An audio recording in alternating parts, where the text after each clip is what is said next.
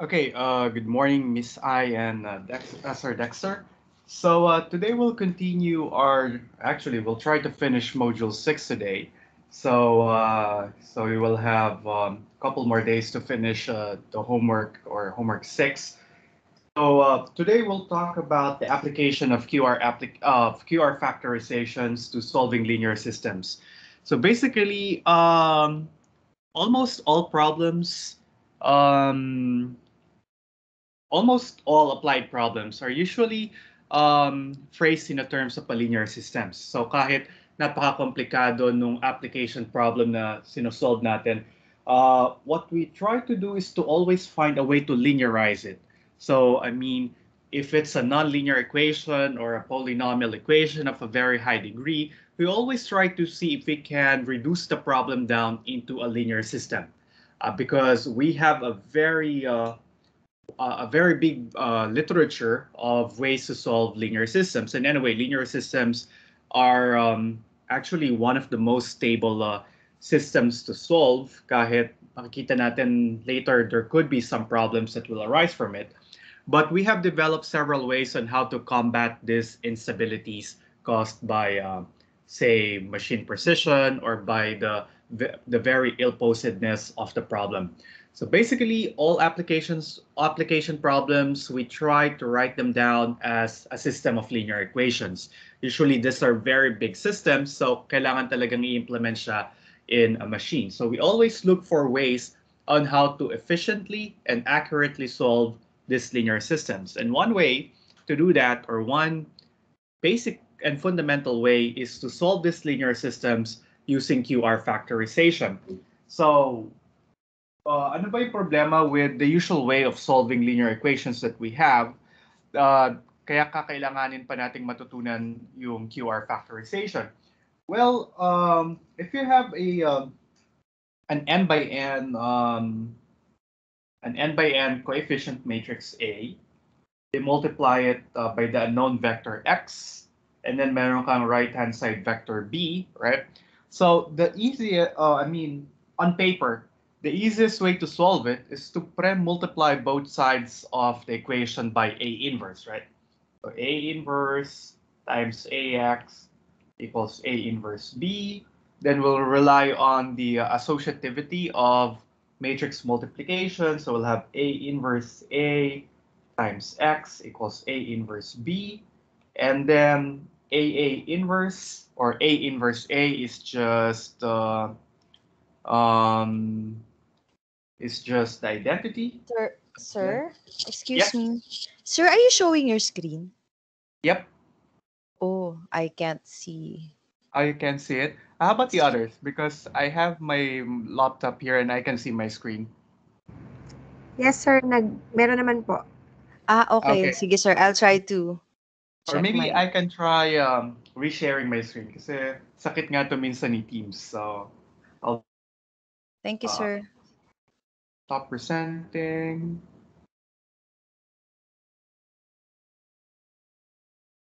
and share again.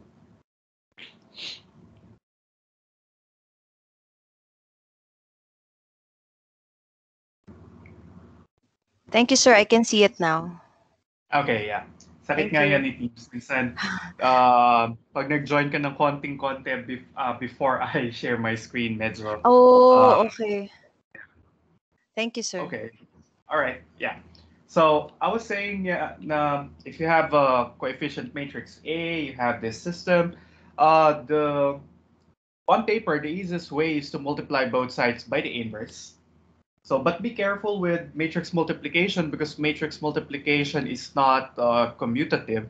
So what we'll do is to multiply by A inverse. So you multiply or you put an A inverse to the leftmost portion of both sides of the equation. So be careful with that. Kasi magmamatter din yung dimension ng matrices involved. And then we'll rely on the associativity of matrix multiplication. So instead of multiplying A and X first, we can multiply A inverse and A first, and then the answer will be multiplied by X. We want to do that in that order because A inverse A is the identity matrix of the right size times X equals A inverse B. and then X equals A inverse B, because anything multiplied to the identity matrix will just be itself, right? So on paper, this is a very elegant and a very simple solution. But once we want an explicit form for for X, this would be very difficult, especially for larger systems, because computing A inverse is not an easy task. So even in computers, it will take some time for it to compute A inverse, especially if your matrix A is or has a large number of rows and columns, and also it is also prone to machine errors, surrounding off errors. So usually we try to avoid using the inverse in solving a linear system kasi napaka-unstable, napaka-prone to rounding off errors ng pagko-compute ng A inverse. So most of the times we don't usually rely on on the computation of A inverse by a machine, unless you have a very nice algorithm for computing A inverse. All right. And then there's also one problem about solving systems like AX equals B generally via the matrix inverse. A might not be invertible at all. So kung hindi mag-exist yung A inverse, remember, we just have a bunch of criteria when A will be invertible. So if the determinant of A is not zero, if zero is not a singular value, ano pa ba yan? If A is full rank, and so on. So if any of those conditions were met, then you're good. But otherwise, if A is not invertible, this solution will not work, right? Also, if you have a rectangular matrix A, what if A is not square? So say it's an m by n, where m is not equal to n. So definitely A inverse won't exist, because the inverse is only defined for square matrices, right? So there are several problems with the inversion solution for matrix or for linear systems. So one way to address these difficulties, so yung mga difficulties like instability, A being not invertible or A being not square at all, can be addressed by solving linear systems using a QR factorization. So remember, in linear systems, we often start with AX equals B. You see in equation 67, where A is an m by n matrix with complex coefficients or complex entries, right? So we call A the coefficient matrix. X is an element of C to the n. It's an n by 1 matrix or an n by 1 vector. So this is the vector of unknowns. And B, the right-hand side, is an m by 1 matrix or an m column vector. So we call it the right-hand side vector. So the thing is, recall that from last time we said that every matrix A has a QR factorization. So we suppose that this matrix A can be factored as Q times R, where Q is an m by m matrix, which is unitary, and R is an m by n upper right or right triangular matrix. So makakuha ka ng QR decomposition. So we can replace this A by that factorization. So we'll have Q times R in here, times X equals B. And then the nice thing about the QR decomposition, remember that the Q matrix is a unitary matrix, right? So it's an m by n matrix, which is unitary, meaning it's unitary, so Q inverse is equal to its adjoint. And again, we have mentioned a lot of times last time that Q adjoint is much easier to compute than Q inverse for general matrices, because the adjoint is simply you are just repositioning the entries of your matrix and taking the conjugate the complex conjugate of all those elements, right? So if it happens that the adjoint is equal to the inverse, then that's one of the best things that you can have in solving linear systems, because Q inverse can be computed accurately and efficiently, kasi nagre-reposition ka lang ng elements ng coefficient matrix, right? So we'll take advantage of Q being unitary. So we start with this system. We multiply both sides by Q adjoint. All right. So I put them on the leftmost portion. And then again, I'll rely on I'll rely on the associativity of matrix multiplication and multiply Q adjoint and Q first, and then I'll group the Rx together, and then the right-hand side is still Q adjoint times B. And again, Q is unitary, so Q adjoint Q is just equal to the identity matrix.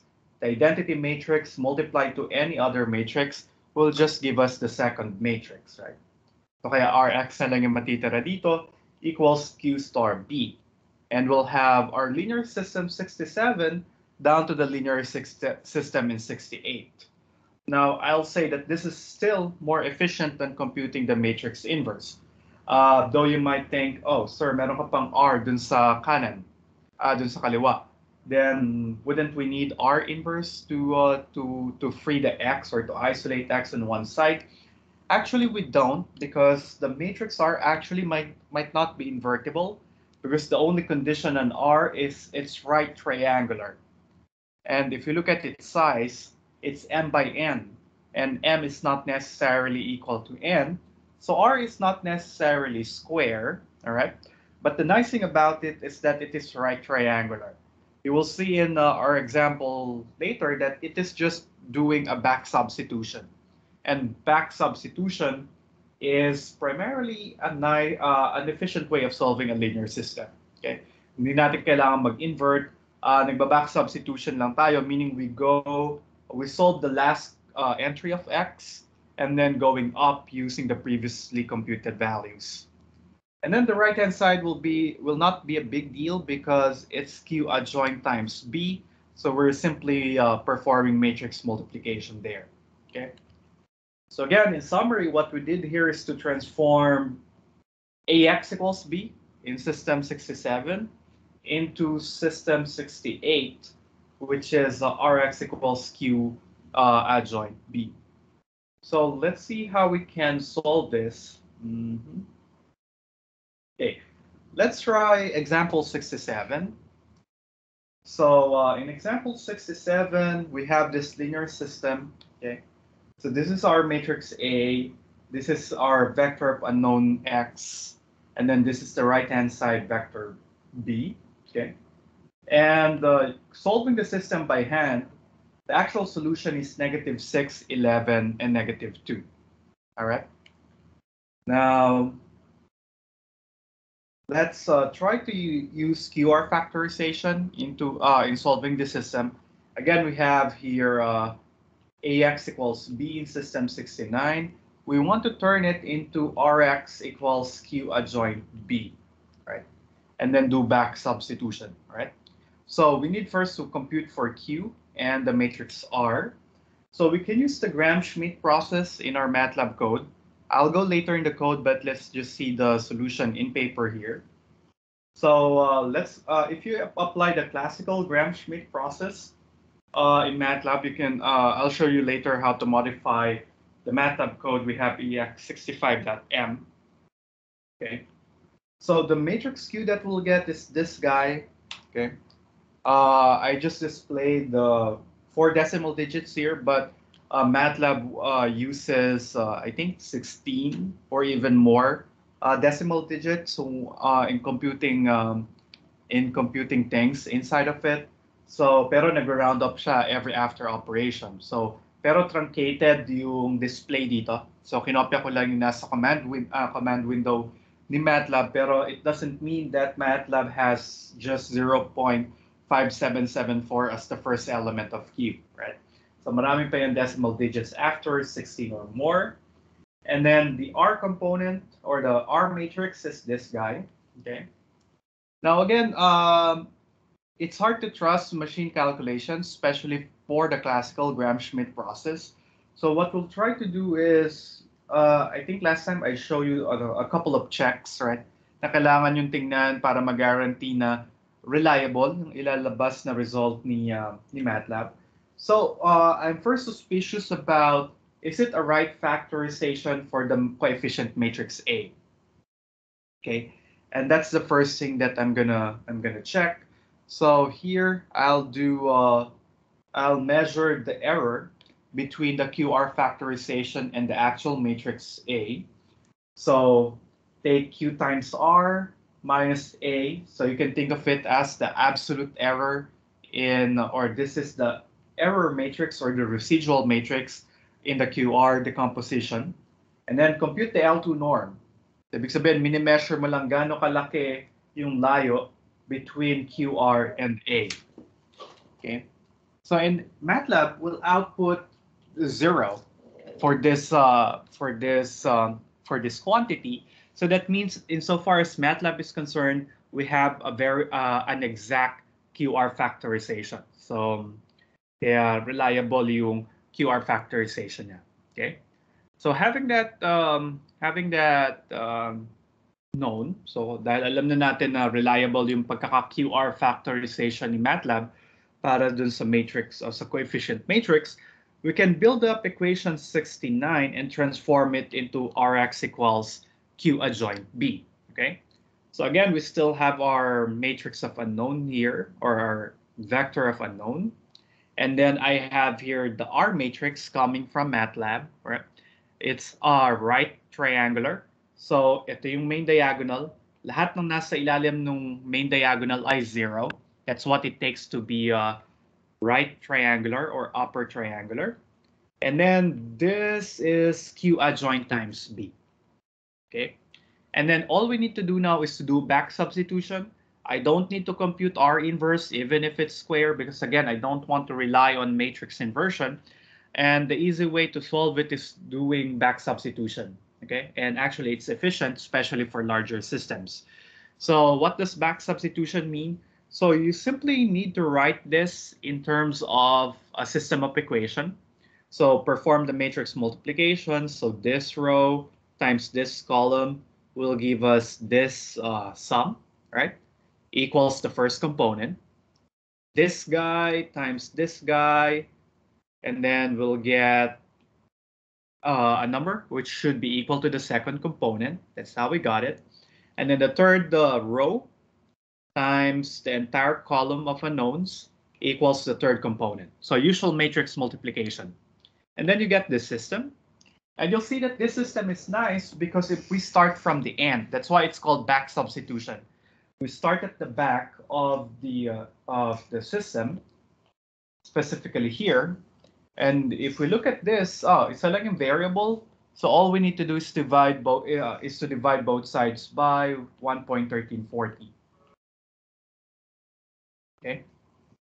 So doing so will give us x3, the third component of the unknown vector x, to be minus 0.776, or approximately negative 0.776. Okay.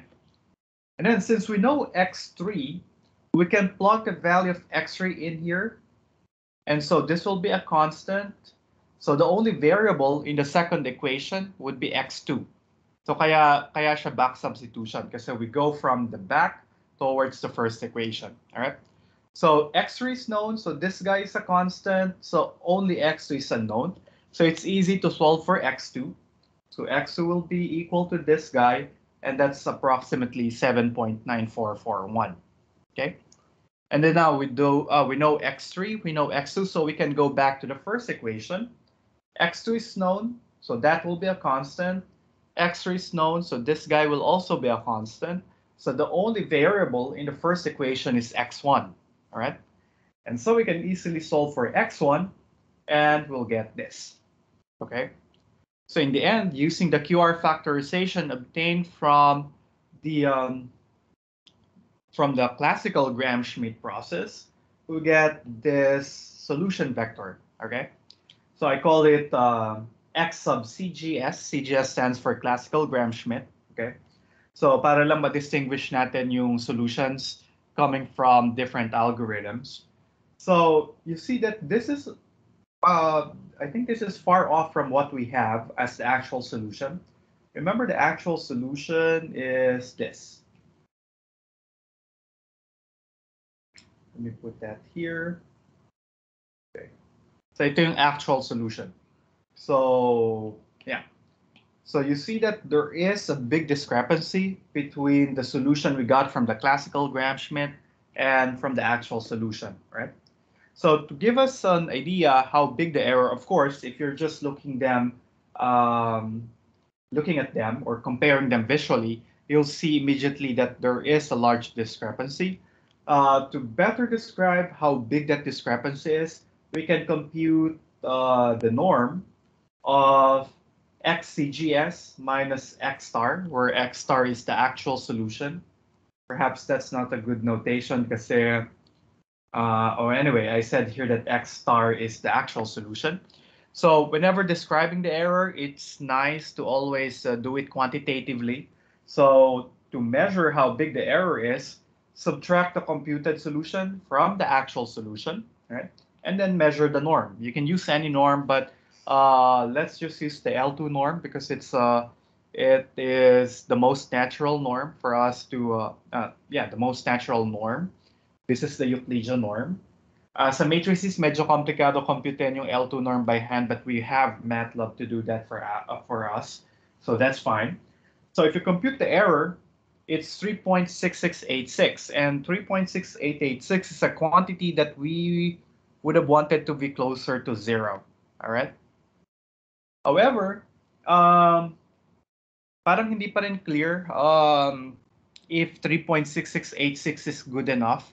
I mean, it will always be dependent on the size of the thing that you want to approximate. So instead of just computing the actual error, because the actual error we want it to be close to 0 as possible, right?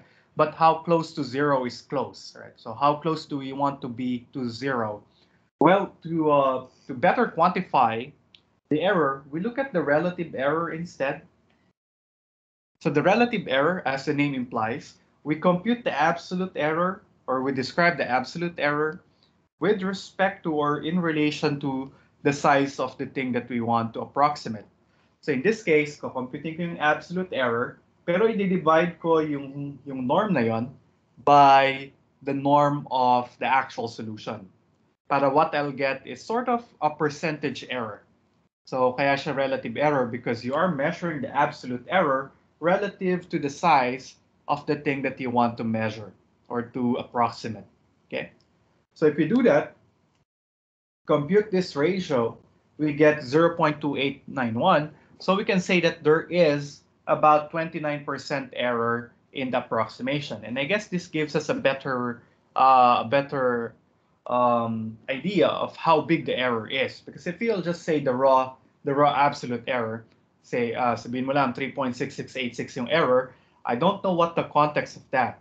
Baka naman kasi yung mini-measure ko ang size ay 10,000, so an error of 3.6686 might be good already, right? But in this case, it's not that good kasi if you compute the relative error, it's around 29%. And of course, you want the relative error to be as close to 0 as possible, right? So typically, in most applications, in the physical sciences, engineering sciences, and so on, we are happy with about 5% error or less. So yun yung nagiging threshold. Pero if you are in the medical field, usually you want the error to be about just a fraction of a percent kasi kailangan mo na mas malaking precision done, right? So it really depends on the application area, how much error you would like.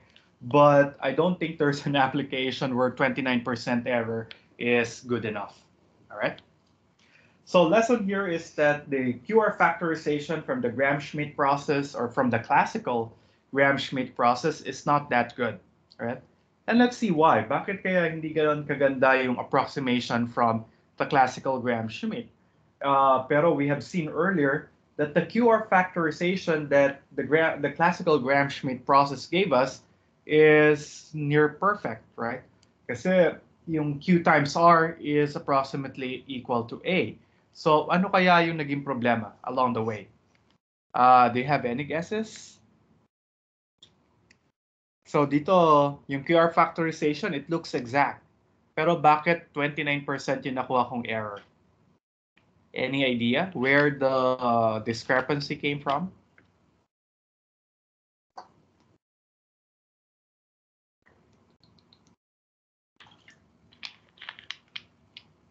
Okay, no ideas? Or perhaps you're just shy to answer. So anyway, yes, Ma'am Maria. Sir, hindi po ako sure, guess lang po. Sir, dahil yung ating upper right triangular po ay round off to the nearest 10,000s, tens, hundreds, thousands, 10,000s po. So, hindi po siya yung exact values. Posible. Though, wala akong way para ma-check yung R. But anyway, kahit nag-round up siya to the nearest how many decimal digits, I'll say, oh, still QR minus A is still approximately equal to 0. So mukhang maganda yung QR factorization kahit naka-round off na. Okay. So, any other guesses? Though nice try, ma'am. Any other guesses? Clue. Ito yung isa sa mga chinek natin last time. Diba, remember, I measured two norms. One of the norms that I measured is the norm of QR minus A. What's the other check that we did last time? Aside from checking, do we have a good QR factorization? We also have another check, or we did another check last time.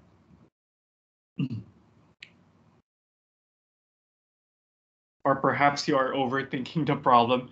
So the other thing that we need to check, remember, is Q unitary? I said the promise of QR factorization is to give us a unitary matrix Q and a right triangular matrix R. If you look at R, it looks fine. Though sabi nga ni Ma'am Rina, maybe there could be some round-off errors there, which is fine. We can't do anything about it, but we'll just rely on MATLAB performing things to the 16 decimal digits. So I'll trust that this is a good right triangular matrix. So the other problem might be about Q. Is Q really unitary? And it's very important. Why? Because we started with AX equals B, right? Then we said, okay, QR factorization must be A. And then we multiplied both sides by Q adjoint. All right? And then we said Q adjoint times Q theoretically must be the identity matrix, right? And that's how we got Rx equals Q adjoint times B.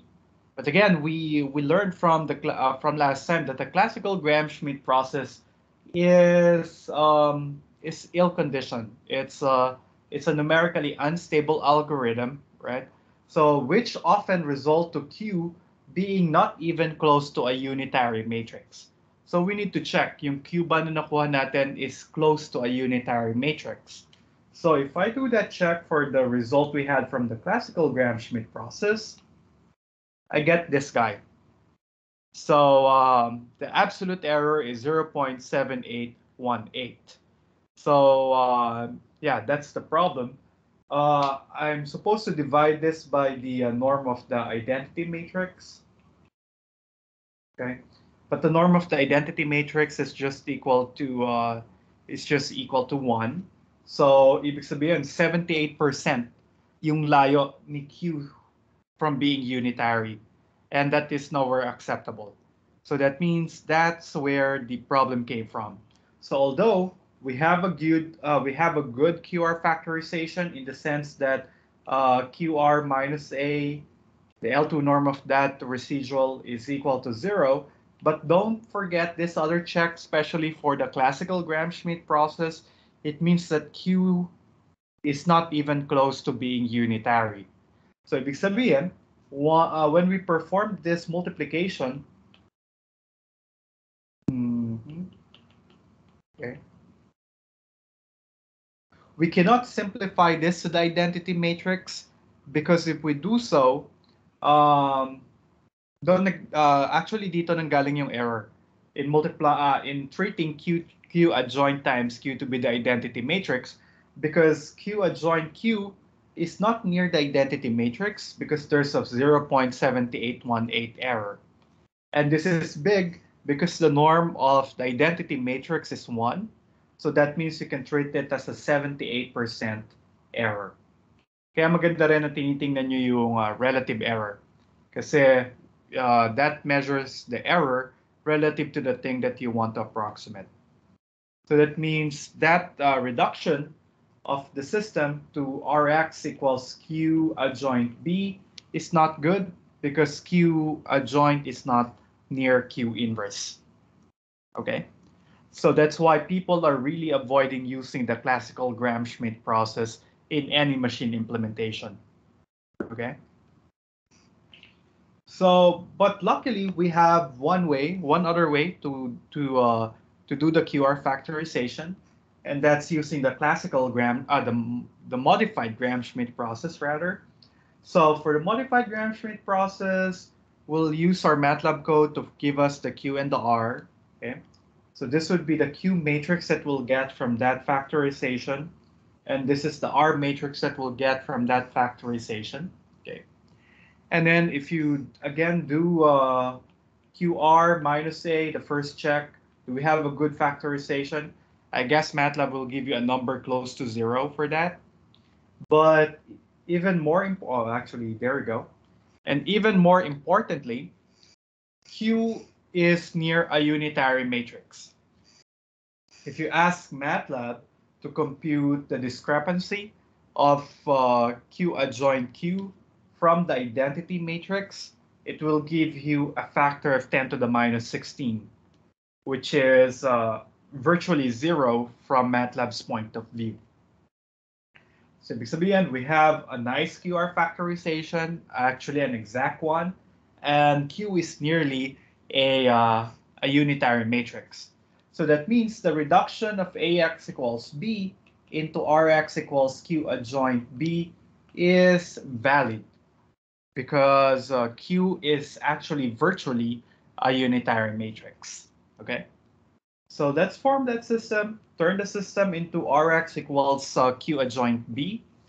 So this is our right triangular matrix, and this is the product of our unitary of the adjoint of our unitary matrix against B.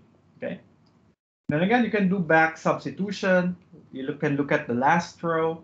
That will give you x3 equals negative 1.4142 over 0.7071. And then that will give you negative 2. By the way, again, here I just copied what MATLAB displayed.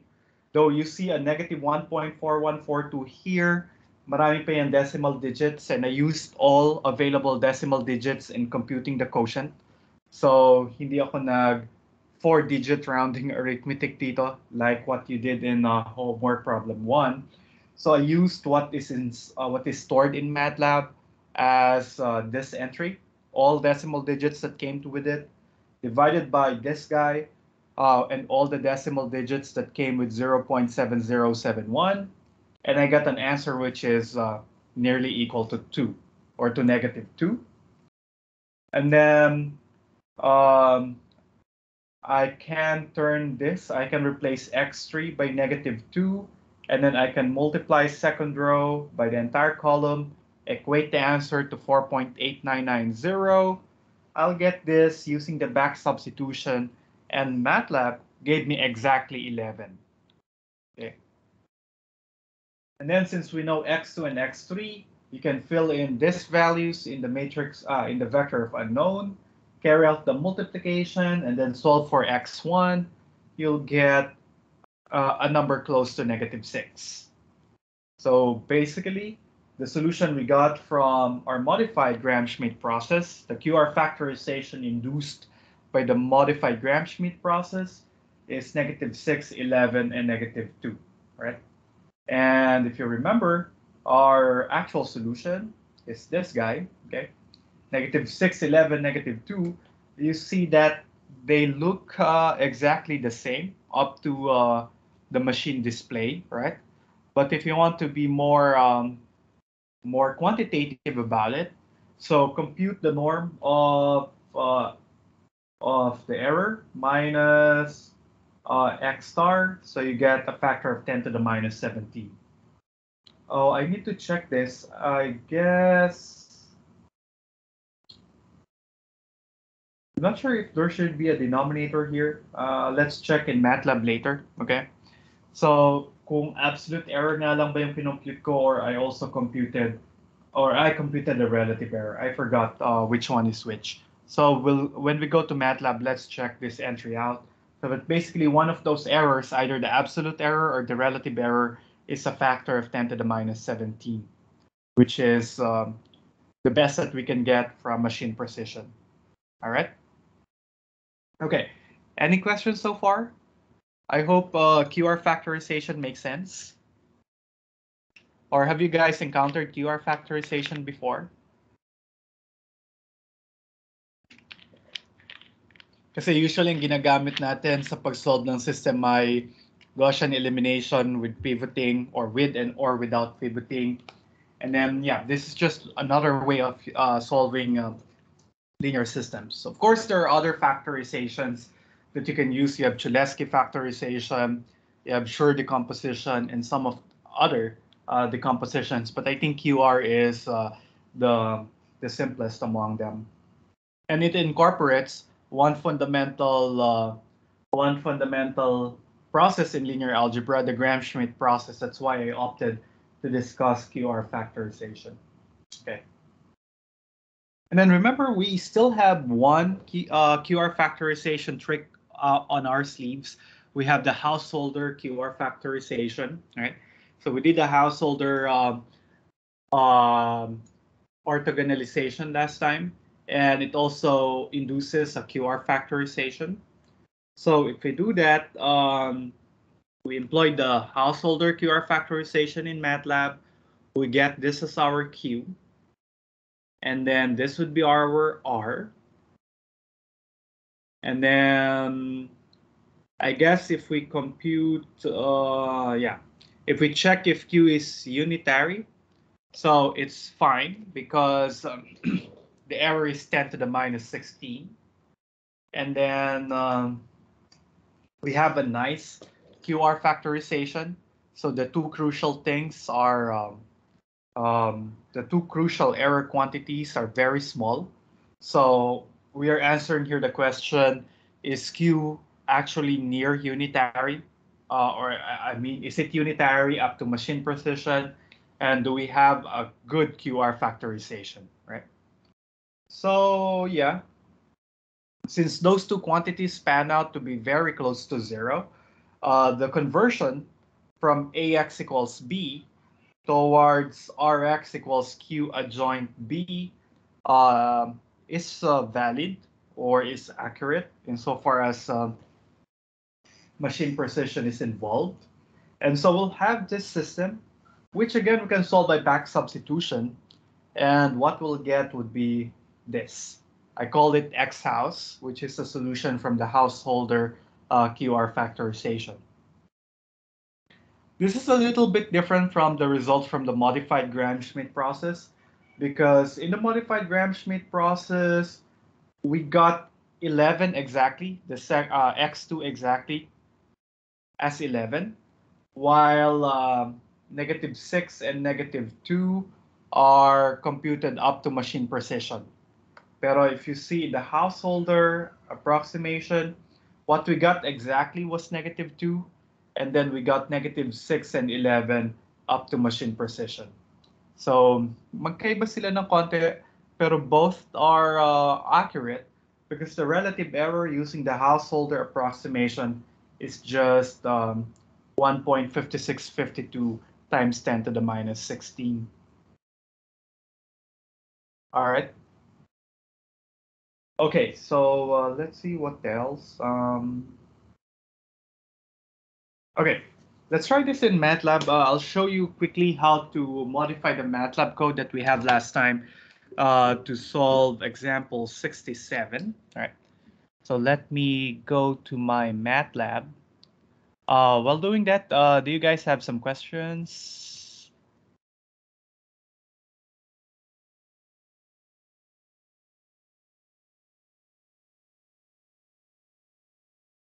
No questions. So I hope you guys can see my screen, my MATLAB screen now. So hold on, meron daw nasa waiting room.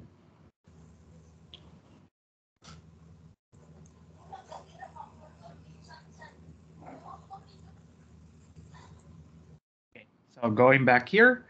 So let's see.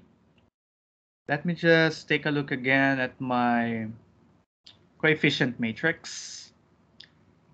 So the coefficient matrix is 1, 1, 1, negative 1, 0, 1, 1, 2. All right. So yeah, ito yung nasa equation 69 na coefficient matrix in example 67. And then remember we have EX65. EX65 has the classical Gram-Schmidt algorithm and the modified Gram-Schmidt algorithm. So that should be fine.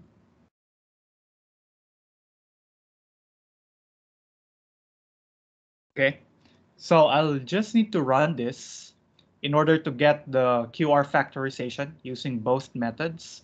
So, okay, I'll hit F5. Okay, so it gave me the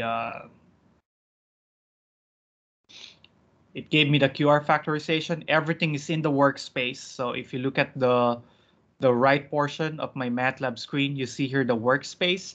So you see all the variables that are known to MATLAB right now. So ito yung mga values na nasa memory ni MATLAB.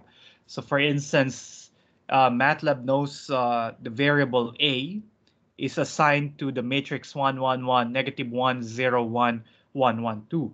So even if you shift to another MATLAB script, to another MATLAB file, unless i-clear mo yung workspace, ito yung alam ni MATLAB to be the matrix A, right?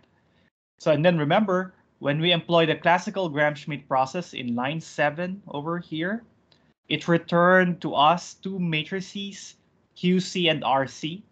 QC is what the classical Gram-Schmidt thinks to be a unitary matrix, and R is what it thinks to be the right triangular matrix. So if we look at them, so you can just again click on QC on the workspace, double click on it, and then we'll see how it looks like. What's the coefficient matrix for it? Ano yung unitary matrix na nakuha natin from the classical Gram-Schmidt. So this is the same thing as what I have on the notes. So on the module, so you'll see this as our QC and so on. Right? And then if you want to look at RC and check if it's right triangular, yes, it is. So that's our right triangular matrix. Now the same thing for QM and RM, the modified Gram-Schmidt process here is called in line 22. So in line 22, we get back two matrices, QM and RM. QM is the unitary matrix, RM is the right triangular matrix coming from the modified Gram-Schmidt process. Okay. Now to perform the back substitution, I included EX67, but EX67 will only work if you have three unknowns. Hindi ko na siya ginawan general, but yeah, this will work for whenever you have three columns in your system. Okay, kasi minano-mano ko lang yung pag-compute ng x1, x2, and x3 as you can see in lines 16 to 18. Though I could have used the for loop para ma-generalize siya to any number of columns, but I don't think we'll need that too much. So I just programmed it to have to solve systems with three columns, right? So what do you need to do here? Well, the first thing is probably let's just see how it was written. So if you look at line 11, you need to declare the right-hand vector B in the system. Let me just check. Yes, in example 67, it's 3, 4, 1. Remember, it should be a 3 by 1 vector. So kaya may mga semicolons dyan.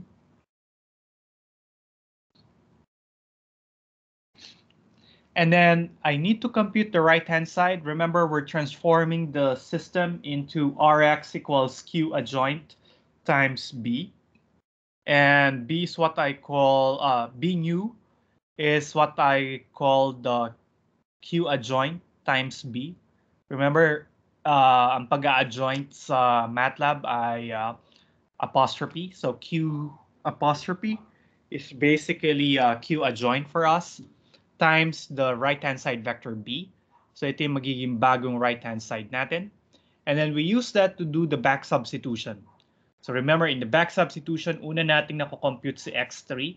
x3 will just be the third right-hand side entry divided by the entry on the third row and third column of our right triangular matrix, right? So if you go back to how we do how we did the back substitution by hand, makikita nyo, ito lang yon. Kasi remember, R33, ito yung third row, third column entry, which is the last diagonal entry in your matrix. And then, naka-multiply siya supposedly kay x3, the unknown variable x3, equals the third entry of the new right-hand side. So I'll just need to divide both sides by R33. And then, pag alam ko na yung x3, naka-assign na si x3, pwede ko na siyang gamitin dito to solve for x2. And then once x2 is computed, I can use both x2 and x3 in order to compute x1. Okay. But the thing here is that, note here that line 13 requires q, requires a variable q. But right now we don't have a variable q on our workspace. But q always stands for the unitary matrix that came from the Gram-Schmidt process. So meron tayong dalawang q's na na-compute. One from the classical, we called it qc in our workspace. And then the other one is from the modified Gram-Schmidt, which we called QM, or which we stored as QM coming from our previous calculations. So what I'll do first is to use lines 8 and 9. I'll uncomment them para irarun na sila ni MATLAB. And here is where I'll assign Q and R. Okay. So in line 13, I need a Q here. I need a Q here. And in line 16, I need an R. Okay. Pero I'll use the result from the classical Gram-Schmidt as my Q. So Q equals QC. And then I'll use also the right triangular matrix coming from the classical Gram-Schmidt, right? So I'm simply assigning the variable Q to be QC and the variable R to be RC. And that's valid because QC and RC are both on my workspace right now. So alam na sila ni MATLAB. So i-rename ko lang siya to Q and R para magamit siya nung lines 13 to 18. So what do we expect out of this code? Well, this code first will output the new right-hand side. Okay. And then it will also output x3, x2, and x1. I know they will be displayed in the command window because I didn't put any semicolons at the end of these commands or these lines. And then MATLAB will also display how far is this from the actual solution. So remember, the actual solution we have is -6, 11, -2. Then I'll compute how far is x1, x2, x3 from it. And then to get the relative error, I divide it by the norm of the actual solution. Okay, and that will be also displayed because I didn't put a semicolon at the end of line 21. Okay, so I'll hit F5 here so that it will run. Let's see. Okay, let's look at the command window output. Okay, so here the new right-hand side is 0, 4.8990, and -0.8818. And then in the back substitution, MATLAB got x3 equals -0.776, x2 is 7.9441, and x1 is -4.3796. And again, the relative error or the residual is about 29%, which is exactly what we got in the handout. Okay. So again, this is not a good way to solve the system because again, you always want to avoid the classical Gram-Schmidt process from machine calculations because it is inherently ill-posed. Okay. Or it's inherently numerically unstable. So let's try the factorization coming from the modified Gram-Schmidt process. So all I need to do here is to go back to lines 8 and 9. Instead of assigning QC to be the Q and RC to be the R, let's just change it to M, to QM and RM. And that's fine because QM and RM are already on my workspace. I got them by running ex65.m, the QR factorization. Okay. So let's hit F5. Yun lang yung kailangan kong baguhin. Assigning Q and R. Hit F5. And here's what we get. The new right-hand side vector is 0, 4.8990, and negative 1.4142. And then x3 is negative 2. x2 is 11. So remember, when MATLAB displays a number like this, it means that it didn't compute exactly negative 2, but up to machine precision after rounding off, it got negative 2. Actually, not machine precision, pero yung display precision niya, 4 decimal digits lang. So at least we're sure that x3 is equal to negative 2 up to 4 decimal digits, or even more, depending on machine precision. But you look at x2, it is assigned to 11. That means that MATLAB computed x2 to be exactly 11. And then lastly, x1 is negative 6 up to display precision. And true enough, the relative error is 7.8260 times 10 to the minus 17. And that reminds me, please go back to the module. If you go on page, ito yung sabi ko, i-check natin. Sa page 32, yung 7.8260 times 10 to the negative 6 to the negative 17 is actually the norm of XMGS. Maybe I can show it to you.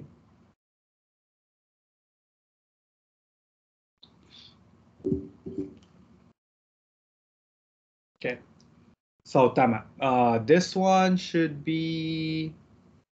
They should have the relative errors. So divided na siya by the residual of the actual value. Okay.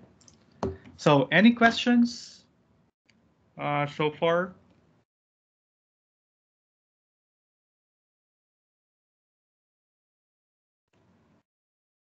No questions? Guys, naka-on pa ba yung yung MATLAB screen ko? Hindi ko na siya makita. Sir, hindi na po. Hindi na, sir. So, wala na. Okay po. I-ano ko lang po ulit. I-share ko yung... Okay, thank you. Share ko lang yung MATLAB screen ko. Okay, let's try the householder approach. Okay na ba? Naka-display na ba yung MATLAB screen ko? Yes, sir. Naka-display na, sir. Okay, thank you po. So, okay. Now, the other problem, the other one is to use the householder factorization. And I remember we have a different code for it. So, kung hindi nyo nagagamitin yung values sa workspace, or you don't anticipate using the variables you already have in your workspace, in your new calculations, you can just type clear in the command window and then press enter. You'll see that the workspace will be cleared. It's especially helpful if you will be running different MATLAB scripts successively na hindi naman connected yung mga variables na gagamitin. So, kasi once na mayroon ka natira na variable A dun sa workspace, tapos yung isa mong bagong code na iraran will look for a matrix A, posible magkaroon ka ng problema kasi isipin ni MATLAB ang gusto mong gamitin ay yung matrix A na nasa workspace. So if you don't need the variables in your workspace, in your current simulation, i-clear nyo yung workspace para hindi niya yung gamitin. Right? And also, if you are annoyed by the lots of displays in the command window, you can type CLC. CLC will clear the command window. So, mawawala lahat ng mga naka-display dun sa command window. So, that's why usually, if I'm coding something in MATLAB, I always start my code with CLC, clear, and then followed by CLC. Para what I'm starting from a clear workspace and a clear command window. Okay. So let's try the householder approach, which we have seen to also work. So baguhin ko lang to, householder.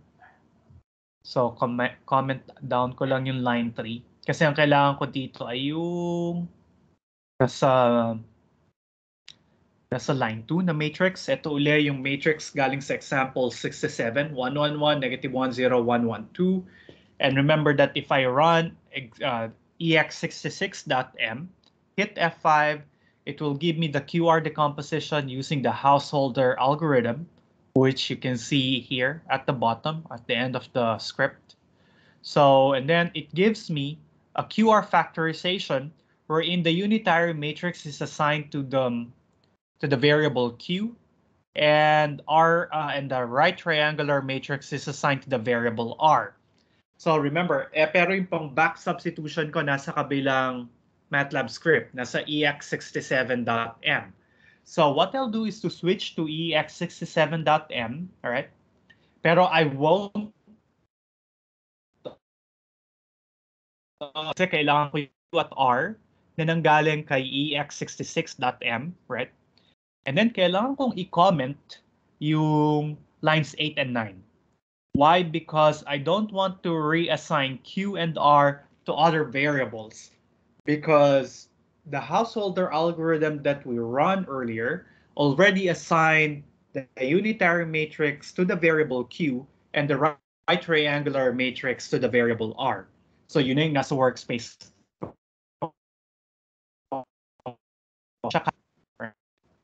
So hindi ko na kailangan yung lines 8 and 9. Hindi ko na sila kailangang i-redefine. I have the same right-hand side vector 3, 4, 1 for that system, and everything now looks good. I just need to hit F5, and here we go. If you look at the command window, okay, so this is the new right-hand side. Ito yung right-hand side, adjoint times B. And then do the back substitution. Back substitution will give us x3 equals exactly -2. x2 is around 11. And x1 is around -6. And then if you look at the residual or the relative error is 1.5652 times 10 to the minus 16, which is very good. Minus 16, that means whenever you have a number which is a factor of 10 to the minus 16, that means it is virtually equal to 0 from the machine point of view.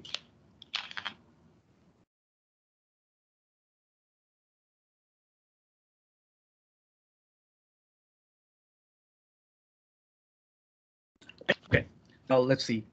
I also have example 68.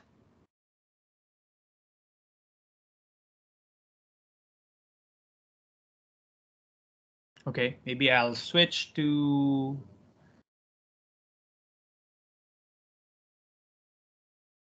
a little module here.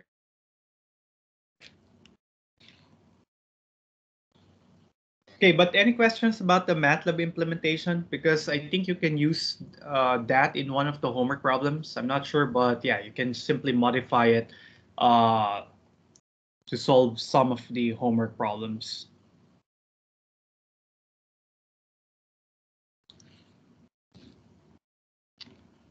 Okay, so I'm going back to the module to look at example 68. Okay, so it says here that the nice thing about the QR factorization is that it doesn't require a square. So mag-work siya even if we have a a rectangular coefficient matrix. So if we have, say, this is our coefficient matrix, A, and then let's consider the right-hand side 2, 4, 6, 1, in example 70, okay? And then the thing here is we cannot compute A inverse, because obviously A is not invertible because it is not even square at all. So Hindi na natin magagamit yung solution na x equals a inverse b. So what we'll try to do is to use a QR factorization. But here I noted na a is of rank less than or equal to 3, which is less than or equal to the dimension of r to the fourth of your right-hand side. So if you look at the rank of A, remember ang rank ni A ay at most the minimum between the number of rows and columns. So here we have 4 rows and 3 columns, so that means that their minimum is equal to 3. So the rank is at most 3. And remember, what is the rank? The rank is the dimension of the range. So ito lang yung number of basis elements para dun sa span ng matrix A. So ibig sabihin, gaano kalaki yung vector space AX or the range of A. So it says here that based on our analysis, it is at most 3.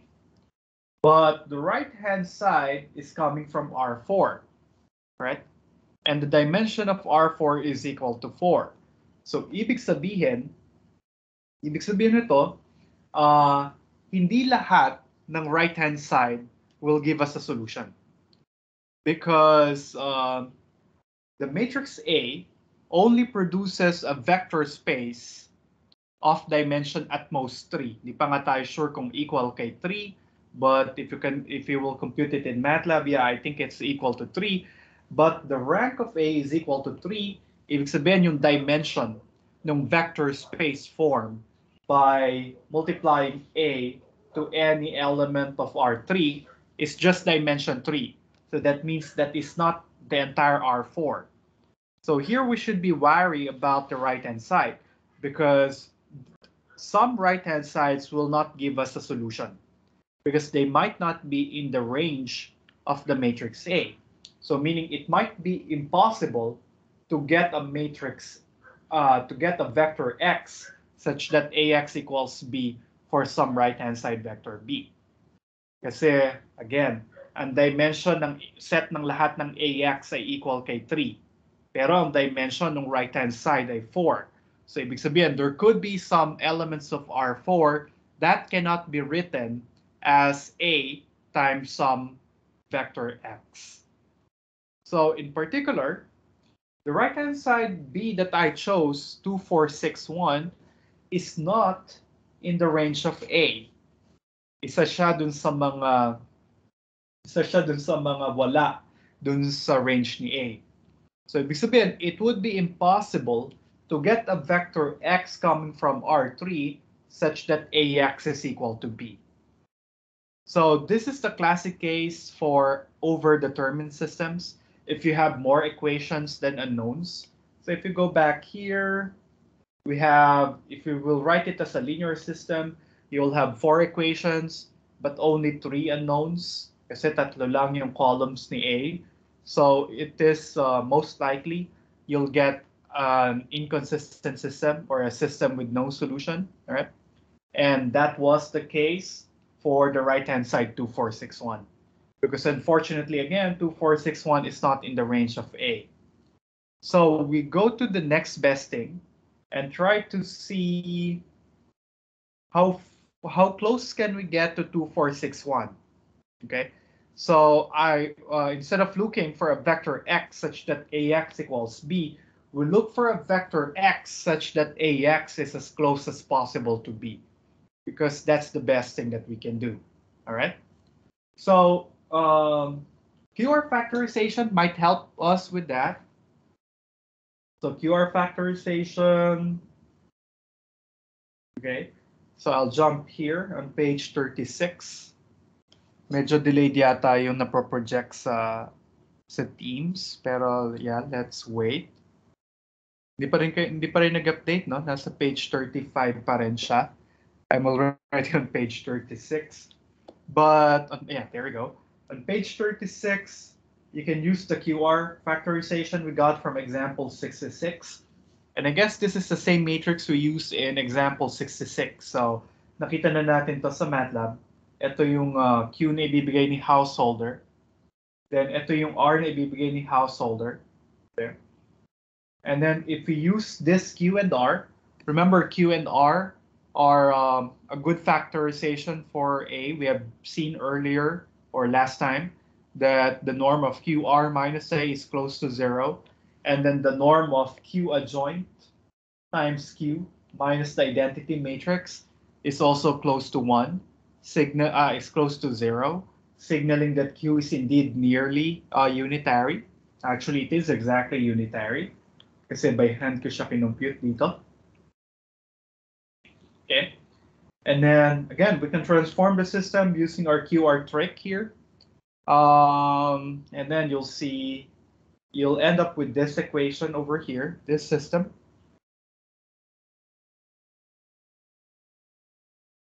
And then we can do back substitution, all right? But you'll see right away that this is an inconsistent system. Because if you look at the fourth equation, 0 is equal to negative 3.5, which is actually false. So if this is a solution by hand, or if this is a problem from high school, you'll give up right away and say, okay, forget about it. There's no solution. The solution set is empty. But in most applications, we are always dealing with rectangular systems, overdetermined systems. So what we're looking for is the vector x that will make ax as close as possible to b. So we won't stop here and see how close can we get to the right-hand side b, or how good will the vector x that will come from this insofar as approximating the right-hand side b. Okay, so we'll just ignore the fourth equation, but that signals to us that the right-hand side is not in the range of A. If this was a 0, then that's fine. The system is valid, is consistent, and that means that the right-hand side is in the range of the matrix, and we can get a very good value for x. But unfortunately, again, the fourth equation is a contradiction, so we'll just ignore it and do the back substitution here and see how close can we get to the right-hand side. All right. So solving for x1, x2, and x3 using back substitution will give us x sub house that we have in page 37. Tayo natin mag-load yung screen. Mukhang magkaibang network na naman yung kinabitan ko with my iPad and laptop. But anyway, so di pa rin yata siya naglo-load. But essentially, x house is minus 5.625, 2.75, and 0.125. Hold on, ulitin ko na nga lang para makita nyo. Hold on guys, stop presenting.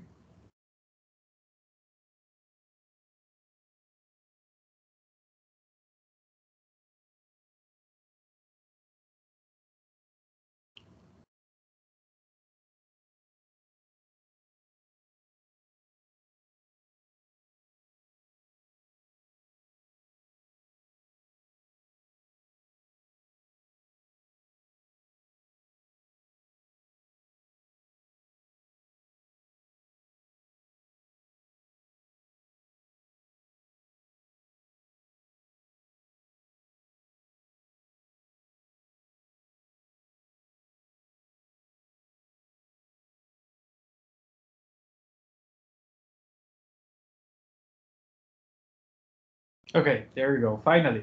So this is the solution I got from the back substitution. However, if I check the matrix A times the solution I got, I get 3, 3, 3.5, and 3.5. But this is far, at least looking at it visually, from the right-hand side that we expect, which is 2, 4, 6, 1. Remember, 2, 4, 6, 1 is the right-hand side that we're looking for, all right? So, and true enough, if we compute for the relative error, you see that the relative error is about 50%, 50.44%. So really, we didn't get a very good solution coming from the QR factorization, and that is expected because the right-hand side is not in the range of A. I'm betting that if I chose a right-hand side that is in the range of A, then I could have gotten a very good solution X sub house, right? Because the householder transform is, or the householder algorithm is a stable algorithm for QR factorization, okay? But yeah, so some other algorithms might be able to give us better solution, but actually the best solution that you can get is what the pseudo inverse will give. So how do we get the pseudo inverse? I'll just mention it in passing because we don't have enough time to introduce another section to it. But basically, the pseudo inverse work with this way. It works for rectangular and non-singular. Sorry, it works for rectangular and even for non-singular matrices. Actually, it will also work for singular matrices, and usually ginagamit din siya for kahit invertible yung matrix. Kasi efficient yung pag-compute ng pseudo-inverse. And let's see how it is computed. So we begin with AX equals B. And then what we'll do is to multiply both sides by, or pre-multiply both sides by A adjoint. So nag-multiply ako dito ng A adjoint, nag-multiply ako dito ng A adjoint. Alright? The thing here is, hindi natin alam kung si A ay unitary. So A adjoint A might not be the identity matrix. But the nice thing is that linear algebra, or probably you have seen this in your previous courses, linear algebra tells us that this is always invertible. A adjoint times A is always square, and it's always invertible. So that's why I can multiply both sides by the inverse of A adjoint times A, correct? And get this solution. X sub n is equal to this guy. Alright? Kasi mag-multiply ako dito ng A adjoint A quantity inverse to both sides. So, and then computing this guy actually is numerically stable, and usually computer programs have a very nice and efficient algorithm how to compute this inverse. So usually mas madaling kunin ng inverse ang A adjoint A kesa kay A, except for special cases when A has a very nice form. But in general, A adjoint times A is easier to it's easier to find its inverse than the matrix A. Okay. And this guy is usually called the pseudo inverse of A, denoted by A plus or A dagger. So ibig sabihin, you can think of it as X sub n would be A plus times B, where A plus is the pseudo inverse, defined this way, okay? And the pseudo inverse will exist even if you have a rectangular matrix. Kasi kung ang A mo ay m by n, yung A adjoint, which is the conjugate transpose, will be n by m.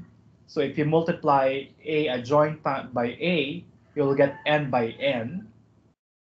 And that n by n matrix will always have an inverse. Okay? So kaya lagi siyang invertible, so the pseudo inverse will always be defined. Okay? And yeah, actually the pseudo inverse will give us the best solution with respect to the L2 norm. So ibig sabihin yung solution using the pseudo inverse. So pag kinompute mo yung AX minus, or AX sub n minus B, L2 norm, this is minimum. So meaning, even if B is not in the range of the matrix A, if you are using the pseudo inverse, then you are guaranteed that you are getting the best solution with respect to the L2 norm. Kasi yung pseudo inverse ang magbibigay ng solution na may pinakamaliit na L2 error, right? advanced linear algebra courses or optimization courses will tell you that that is true. So siya yung magbibigay ng best L2 norm, even if your right-hand side B is not in the is not in the range of your matrix A. Okay. So and by the way, some nomenclature here. This equation is what we call the normal equation. So if you did numerical linear algebra in your undergrad, you might have encountered this. The normal equation is just obtained by multiplying your linear system or pre-multiplying your linear system by the conjugate transpose of your matrix A. And as I mentioned here, the pseudo inverse gives us the best solution with respect to the L2 norm. And then actually, MATLAB has an intrinsic command on how to compute the least square solution or x sub n for your system A. Of course, sabi natin, you can compute it the long way. You can have x equals A adjoint A inverse A adjoint B. Ito yung ibibigay na solution ng pseudo inverse, which minimizes the L2 norm of the error. So you can just type it in MATLAB based on this formula. But luckily, MATLAB has a one-liner solution for it. So if you have a system AX equals B, you want the pseudo inverse solution, then you'll just need to type this one in MATLAB. Okay.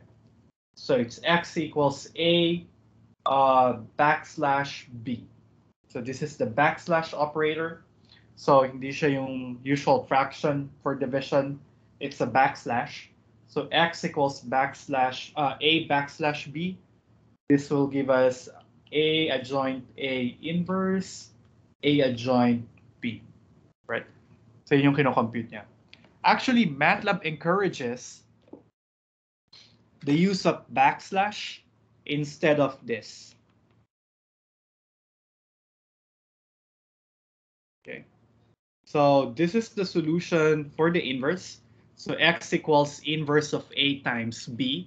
Ito yung usual way natin ng pagsasolve. But MATLAB always encourages users to use this guy, the backslash solution, instead of the inversion solution. Okay, because anyway, if B is in the range of actually if A is invertible, yung solution using this will coincide with the solution using the backslash operator. Kapag kasi A ay invertible, parehas lang yung makukuha yung solution. But the thing is that the backslash operator is much more stable and much more efficient than the inverse function. So kaya mas gusto pa rin ni MATLAB na ipagawa mo sa kanya ay backslash kesa inverse, especially for large matrices. Kasi unstable and hindi ganun computationally efficient yung A inverse. So you always do this. And if you apply this syntax to our existing problem at hand, you'll get this as the normal solution. X sub n is this guy. And if we compute for the relative error, you see that we get a 46% relative error, which is still high, but this is the best that we can do insofar as the L2 norm is concerned. So wala ka ng solution na makukuha which will have a relative error better than 0.4636. Ito na yung best insofar as the L2 norm is concerned. Okay, and you see that this is about 4% better than the householder QR-factorization. But again, this is the best that we can do. The problem mainly is that because B is not in the range of the matrix A. Okay, and I guess I ask you to do this in the homework. So I guess I can go to the homework now. I think that's what you need to do in problem 2. Okay, do the householder approximation or the householder solution. Okay, and compute this relative error. That's fine. You can use the bunch of MATLAB codes that I sent you as your basis for this, and then Yeah, I also ask you to compute AY equals C, where C is this matrix, which is essentially very close to the B here, the B value that you get here. Okay. And here you should also, for solving this, you can still use the QR factorization you got for A kasi hindi naman nagbago yung matrix A, ang nabago lang ay yung right-hand side. So you can still use the QR decomposition from the householder you used for the first part of the problem, and then just use the back substitution, but this time the right-hand side is this vector C. Okay. And then again, I ask you here to comment whether y sub house is a good solution, and you need to answer it quantitatively, or you can justify your answer by computing the relative error. So you can say, since the relative error is just say 10% or 5%, it's still good. Um, and then here, if y house is not a good solution, if y house is a good solution, then of course you don't need to answer the follow-up question. But if y house turns out to be not a good solution, then what do you think is the problem? What is the best solution to double star with respect to the L2 norm? Okay. So ibig sabihin kung hindi maganda yung y house, meron siyang supposedly na problem. And based on that problem, can you give me the best solution with respect to the L2 norm? Okay.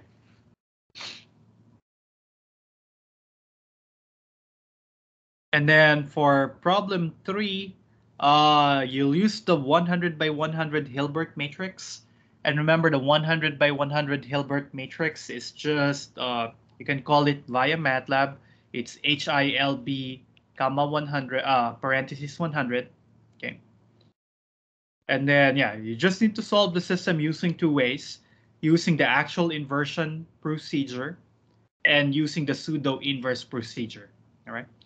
So the inverse procedure, it's nasulat ko naman sa module yung syntax for A inverse. It's I and V of A. So you just compute the solution using the inverse, and then compute the solution using the pseudo inverse. So you can use the backslash notation and compare which one is better, the solution using the inversion procedure or using the pseudo inverse. Okay. So I guess that's it. I guess you are ready to finish homework 6, but the deadline is on Sunday, right before midnight. I already graded all the homework fives by last night, submitted last night, unless you submitted after 10 p.m. So what I'll do in the next couple of days would be to grade those past due homeworks, past due with quotes. So wala naman deductions if you're still working on the previous homework. So try to finish them. I'll be strict about the deadline. The deadline for submitting everything would be on August 9th, right? 11:59 p.m. And also on 11:15, sorry, on August 9th, I will also give homework 7, the last homework, which we'll do by the finals week, but I encourage you to submit them as soon as you can so that I can give you your final grade. So once you submit homework 7, hopefully in a couple of hours I can grade it. And then once I graded it, I will also input my proposed or my computed final grade for you. And then you can comment or you can ask me why your grade is that. If you're not satisfied, tell me why, and then we can talk about it. But yeah, that's why I want you to submit it as soon as you can, because kung tapos na lahat ng requirements nyo, napasa nyo na yung homework 7, I can give you my computed grade, and then you can ask me questions about it. But again, I will only entertain questions about the final grades until the last day for submitting grades. Because after I submit the grades, I won't entertain any appeals and so on unless I made a mistake in computing your grades. But other than that, I won't accept any other inquiries about the grades. All right. So I hope our timetable is clear. And I hope you guys are working on the other problems the from previous homeworks. But I guess there are about almost half of the class is up to date. So mukhang daw mahirapan the next couple of days to grade all those backlogs. But yeah. Okay, so I think this would be. Do you guys have any questions before we wrap up?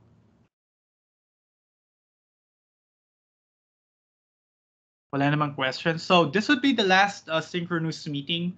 But if you have some questions, you can send them to me via chat or via email.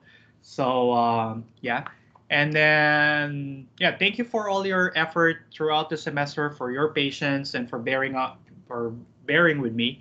I hope you got some new things from this course, and then that will help you not necessarily in how you teach it, but at least you found some new portions of math that you might not have encountered in your undergrad or in your master's. So that's my only hope. I hope that you get some bits and pieces from this class. All right. So yeah, though unfortunately, this course was designed not to help you in your teaching kasi ito ay isa siyang math course. So it's a technical course. It's not an edu course. So sorry if you expected that you will learn pedagogical skills on how to teach linear algebra when you go to teach it in your respective schools. But the course description that was handed to me is that it is a technical course. It's a math course after all. It's not an edu course. So I stick to the technical details of it, right? So the thing here is to develop your critical thinking skills using linear algebra tools and objects, but essentially, yeah. And I would have wanted or I wanted to share something new to you. So I hope you got at least one or two new things that you haven't encountered before. All right. So I guess that's the end of the semester for us. Of course, pending your submission of your homeworks. Homework 7 again will be available August 9, probably by early in the morning. And I promise it won't take you more than a day to finish it. So you can, if you're done with homework 6, you can relax a little bit and just wait for homework 7. All right. So if there are no other questions, then that's it from me, guys. Thank you for the semester. I really had some fun this semester. So I hope you did too. So yeah, see you around, guys. Bye. Salamat, sir. Right, Thank you, sir. sir. Thank you, Salamat sir. po. Po, See you sir. po. Sige po. But if you have questions with the homeworks, just let me know. Send them to me via chat or via email. All right, guys. Bye. Bye, sir. Thank you. Sir, thank you.